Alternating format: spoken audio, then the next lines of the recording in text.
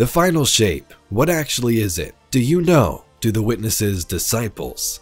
This phrase can be found all the way back in Destiny 1's Hive Book of Sorrow, and over the years has become much more prevalent, even receiving a final saga expansion of the same name.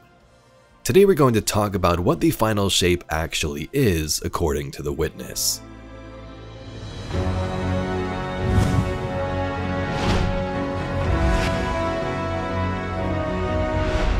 In the Unveiling lore book, we first heard about this flower game and the two forces of gardener and winnower. The basis: the gardener would create, the winnower would destroy, light and dark.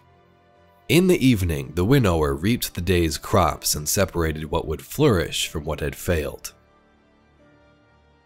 They are domesticated things, made in a form.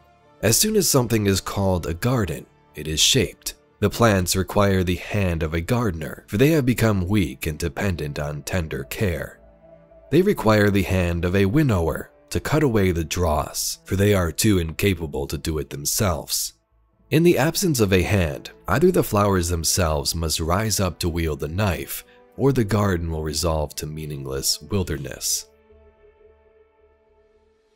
If you thought you were confused in what the final shape is, the witness's disciples don't even know.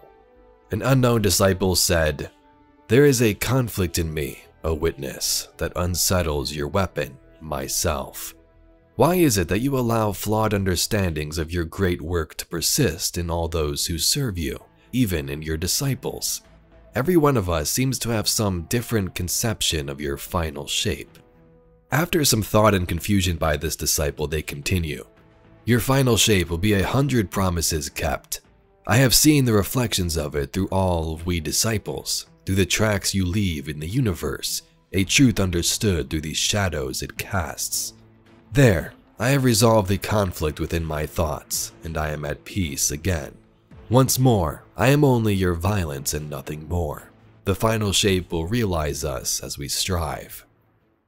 From his rise, to his fall, to whatever it is he is becoming now, Callus is seeking transfiguration. He believes it will help him better understand the goals of the witness, the final shape. This is something I have heard spoken in Hive Apocrypha, and from the lips of Tolan the Shattered. According to the Hive, the final shape is that which remains when all that can be removed has been removed. It is as vague a notion as it is fascinating. If this is the witness's true endgame, we must strive to understand it. And in that understanding, perhaps we can prevent the second collapse. So it is interesting that even the disciples all see this final shape as their own goals. The witness wields these disciples, they go in blindly believing they will achieve this final shape, whatever it is, and some of these different species have their own interpretations of this shape. For example, the Hive, who follow the sword logic and wish to be all-powerful. Savathun questioned this millions of years ago with her siblings. From the Books of Sorrow, "I don't have a strict proof yet, you know." Savathun strokes the void with one long claw, and space-time groans beneath her touch. "This thing we believe, that we're liberating the universe by devouring it, that we're cutting out the rot, that we're on course to join the final shape. I haven't found a strict, eternal proof.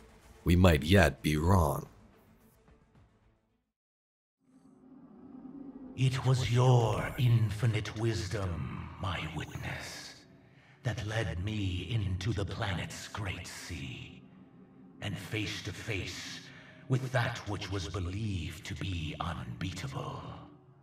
You instilled in me a true understanding of wanton domination, not for pleasure, but as a means to achieve our absolute finality. Annihilation of your kind was never the goal, but filling you with the right kind of ideological purpose, the kind that serves the finality of shape. Also remember what Savathun told us in her Two Truths, Two Lies, one of the first possible answers to what the final shape is. The witness seeks the final shape, and the final shape is nothing. From the Purity lore, As a student of Hive lore, purity makes me recall the final shape, that which remains when all that can be removed has been removed. Perhaps the final intention of the witness can be found in the final shape's exotic, the pre-order one, tessellation, using the pale heart and this realm to create a universe of nothing. Once, something will become nothing. There are beings who plant their intention and say, so far, no further.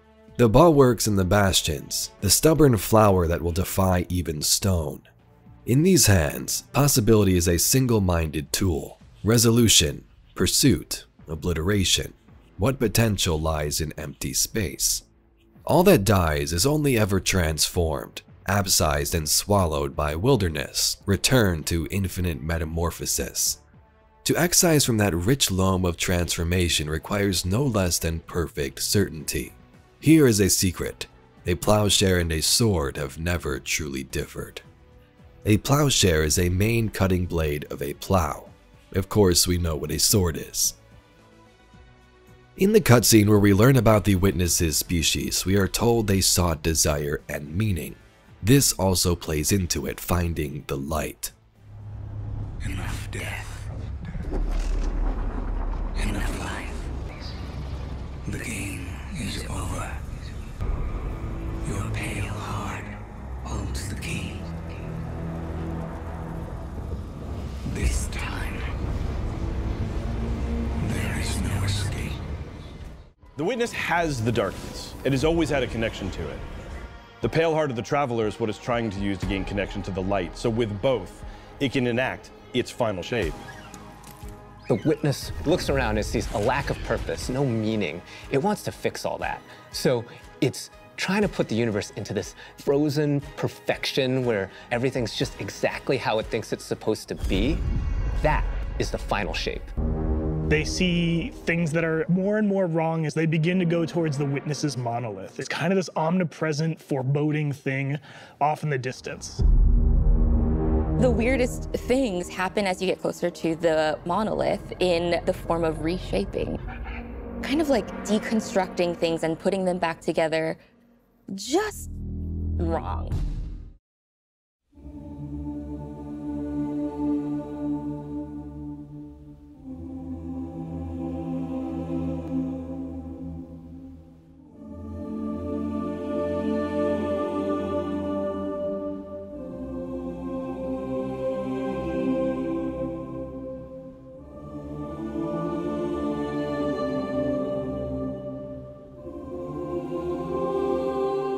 The witness wants to end this suffering it sees. Although many may be confused by the final shape, including its disciples, the witness has a clear goal and is hell-bent on completing it no matter the cost.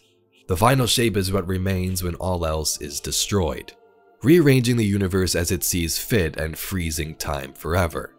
Either freezing in that perfect form it sees or deleting everything, the universe itself. Nothing can make other things change like the traveler has done for so long. Everything will be perfected and eternal once the witness acquires the light. So there you have it, Guardians, some interesting topics on the final shape. It is interesting, I'm sure there's more to it, but Bungie says the witness needs the light to enact this final shape. It's already got darkness and needs the light, but the Guardians have both. So will we do something along the way with our powers to sort of stop this and enact our own shape or reverse whatever's going on? If you'd like to see some more Destiny lore and mysteries just like this video, please be sure to subscribe to the channel. Anyway, I thank you very much for watching and I'll catch you all in the next video.